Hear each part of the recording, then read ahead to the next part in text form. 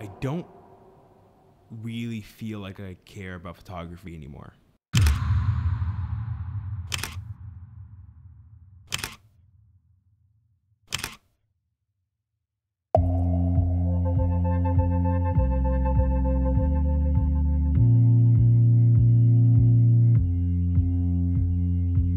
Hey guys, how you doing? My name is Michael Costa, lifestyle photographer born and raised out of Mississauga, Ontario. And the point of this channel has always been for us to learn and grow together as aspiring photographers. It's kind of my slogan. I say it all the time, but it's true. The point is that I'm trying to document my key learnings as I go. And in those key learnings, there are highs and there are real lows. I'm kind of going through a low right now. I'm not gonna lie to you guys. I'm going through a low. I gotta say right now, I don't really feel like I care about photography anymore.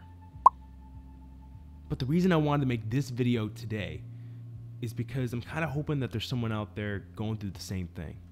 I'm hoping that the things that I talk about in this video help you feel like you don't have to give up on photography. We're gonna try and figure this out together. Now, at the root of all of it, I think is just a lack of creativity. I think a lack of pushing myself outside of my comfort zone.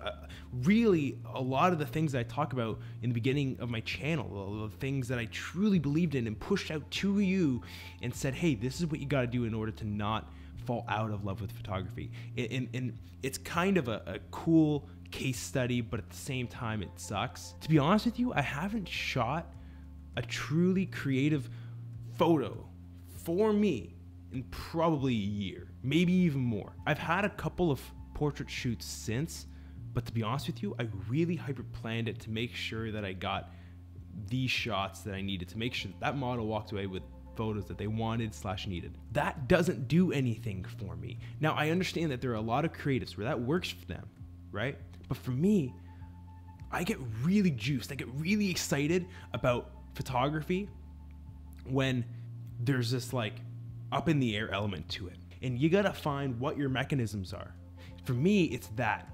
For me, it's the in my head project. For me, it's some of the other projects that I've done earlier on that got me really, really hyped up. There's one thing that I did once and I absolutely love this project. I wanna bring this back. I think it'd be really interesting series. Me and an old friend of mine, his name was Nick, very talented photographer, I'll link him down below.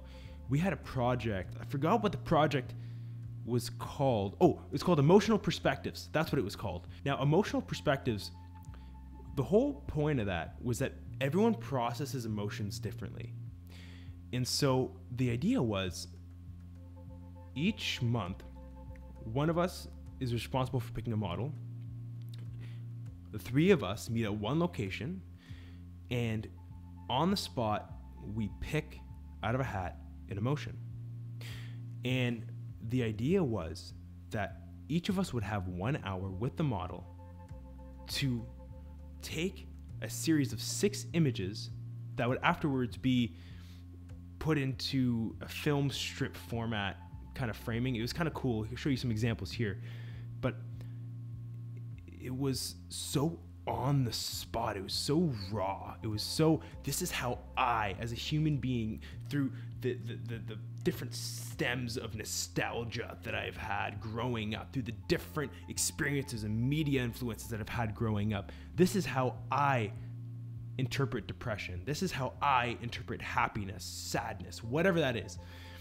I loved how on the spot it was. And I haven't done anything like that in a long time. I really don't want my best photos to be staring at me from 2 years ago. I would way rather have them waiting for me down the line. As far as YouTube goes, I feel like it's just an extension of what I've been saying. I haven't been pushing myself as a creative.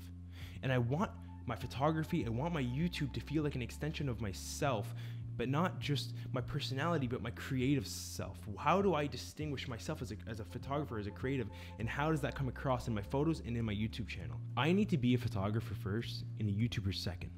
Now, that doesn't mean that I create less, but it means that I need to go and shoot photos more. It means that I need to go and push myself more.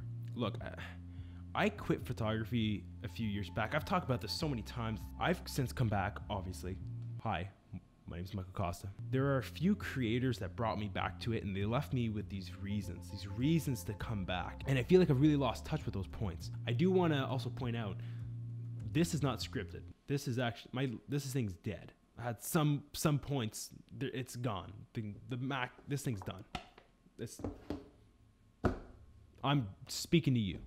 It's one thing to just say, I need to go out and take photos more. I've been saying that, and it hasn't been doing anything. So I want to take a photo every single day.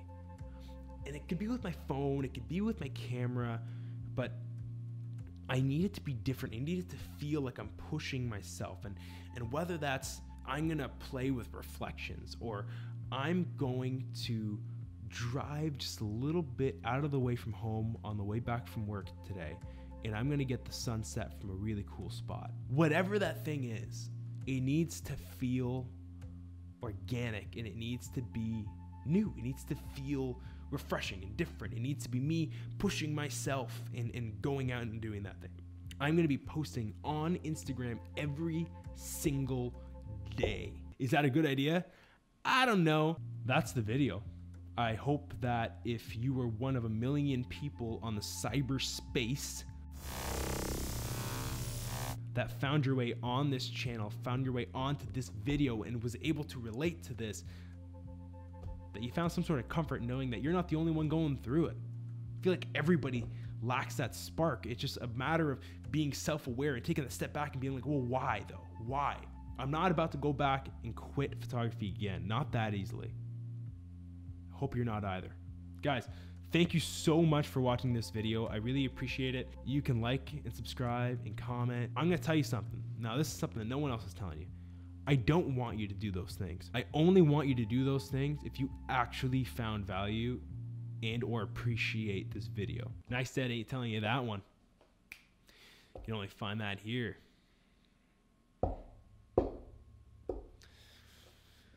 Yeah, that was probably a bad idea. My name is Michael Costa, photographer, born and raised out of Mississauga, Ontario. And I'll see you next time.